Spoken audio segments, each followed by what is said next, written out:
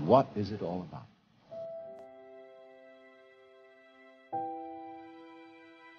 Well, we say, one must live. It's necessary to survive. You know, you really must go on. It's your duty. We think, you know, it's part of our Western philosophy, that we think we have a drive to survive, that we must go on living. Because some big daddy said to us, you got to go on living. See? And you better make it, or else. There really is no necessity to go on living. The fear of death is completely absurd. Because if you're dead, you've got nothing to worry about. So you'll be all right. So in the same way, this thing here, this plant, I'm quite sure it doesn't say to itself, you ought to go on living.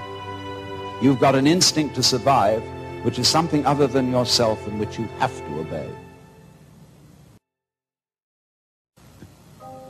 Now you see, living, like this plant, is something spontaneous.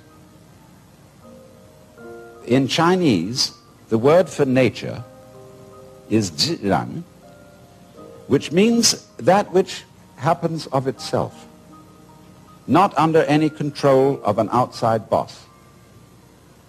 And so you stop this spontaneous flowering of nature cold if you tell it you must do it. It's like saying to someone, you must love me. Well, it's ridiculous. If I were to ask my wife, darling, do you really love me? And she says, I'm trying my best to do so. That's not the answer I want. I want her to say, I can't help loving you. I love you so much I could eat you. And that's what the plant feels in growing. It doesn't feel that it must grow. It's not under orders. It's not a military chain of command. It does this spontaneously. So that when you try to command the spontaneous process, you stop it. What you are basically, deep, deep down, far, far in,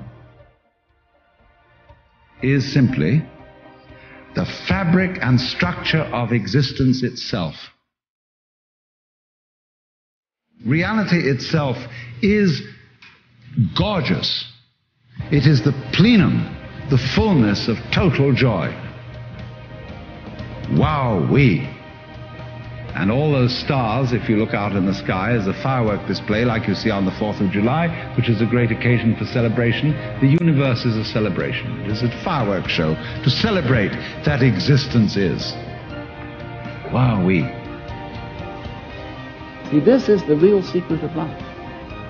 To be completely engaged with what you're doing in the here and now.